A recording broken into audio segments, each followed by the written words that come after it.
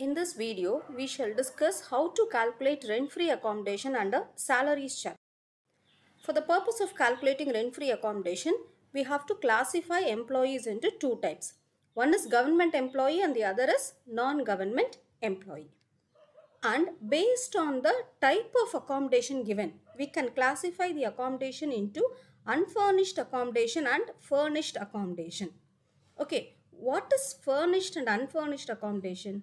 If the employer is giving a house in which certain facilities like AC, washing machine, fridge, likewise, if certain facilities are attached to that accommodation, then it is called as furnished accommodation. If furnishing is not provided, AC, fridge, likewise, if these furnishers are not provided, it is called unfurnished accommodation. Okay. Now, if the employer is giving an unfurnished accommodation to a government employee, then the value of rent-free accommodation is the amount that is determined as per government rules. Whatever is the amount or the value that is fixed under government rules, that will be the value of rent-free accommodation. Okay. If furnished accommodation is provided, then we have to add 10% of cost of furniture. That is, whatever the amount that we have derived under this one, under unfurnished accommodation, to that we have to add cost of furniture if it is a furnished accommodation. So we shall try working out a problem with this condition. Look here, look into the question. Mr. A is a government employee and is residing in a furnished house. So this tells us that the employee is a government employee and the house is a furnished house. Okay, his salary is 60,000 per month. The rent of the unfurnished house as per government rules is 2,000 per month. Fair rental value is given.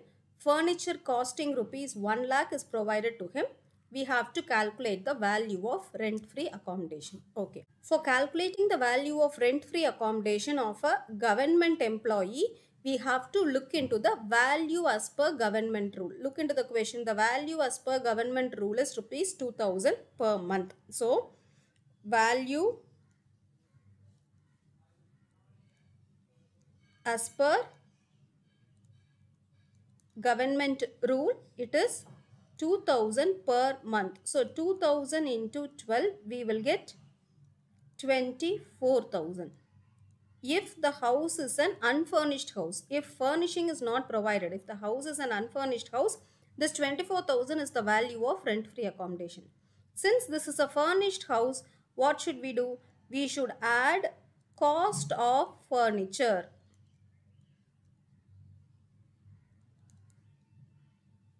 Look into the question. The cost of furniture costing rupees 1 lakh is given. So on this 1 lakh, we have to calculate 10%. 10,000 will be added. On the value of furniture, we will calculate 10%. You will get 10,000. Add this with the value as per government rules. 34,000 is the value of rent-free accommodation.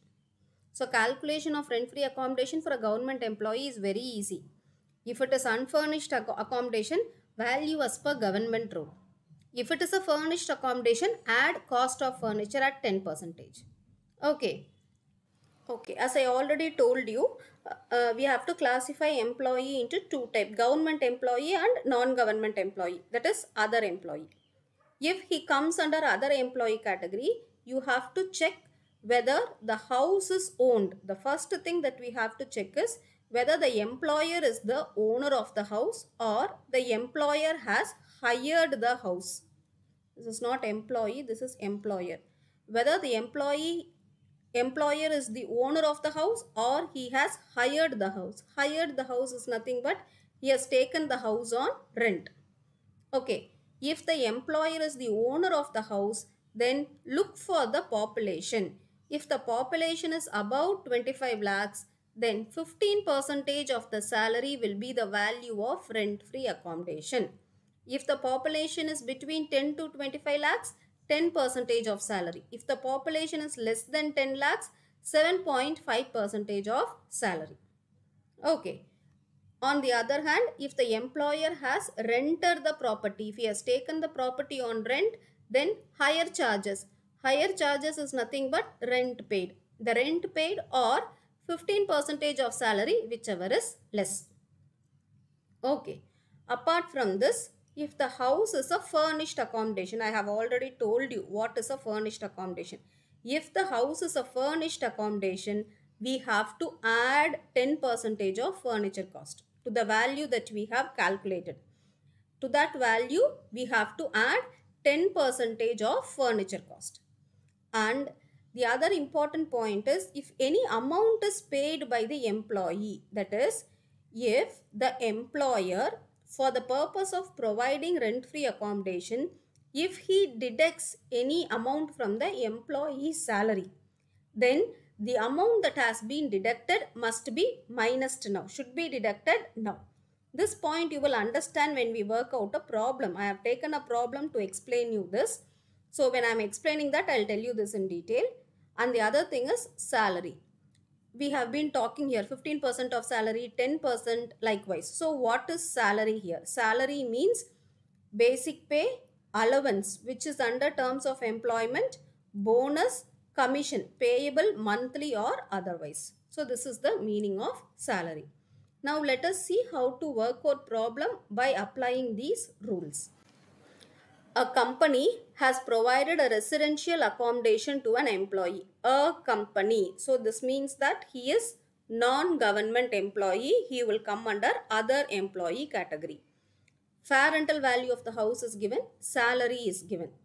Okay. So here in this question, there is no information that the house is taken on rent. So the house is owned by the employer. The house is owner. Employer is the owner of the house. Okay. If the employer is the owner of the house, what should we do?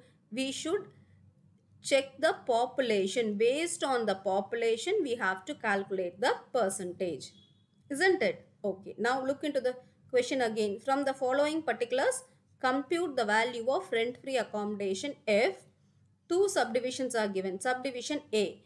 The house is situated whose population is more than 25 lakhs. So if population is more than 25 lakhs, how much percentage? 15%. So we shall calculate for the first one. For situation A, value of rent-free accommodation is what? 15% of salary. Here only salary is given 6 lakhs. Dearness, allowance, commission, bonus, that and all is not given. So 6 lakhs into 15%. We will get 90,000 rupees. This is the answer. This is the value of rent-free accommodation. Okay, for situation A. Now we shall work out for situation B. What is given under situation B? Population is less than 10 lakhs. If it is less than 10 lakhs, then we will take 7.5% of salary. So, value of rent-free accommodation is, salary is 6 lakhs. On 6 lakhs, we have to calculate 7.5%. So, we will get 45,000. This is the value of rent-free accommodation. So, I hope you understood this answer. I have taken one more problem. Look into this question.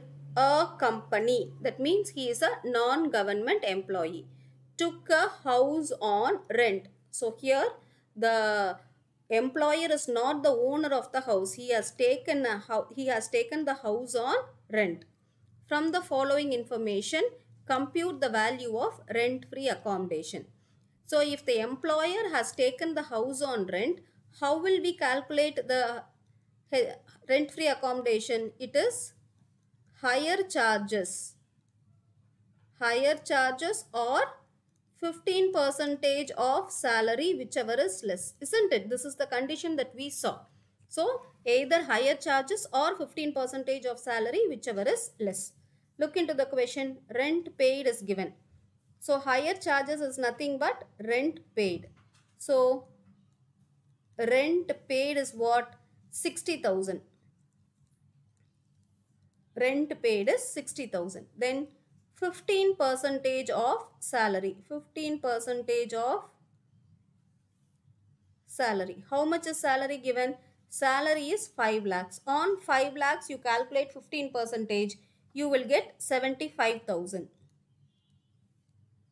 So out of these two values, what should we take? We should take the least value. So the least value is 60,000. 60,000 is what we have to take.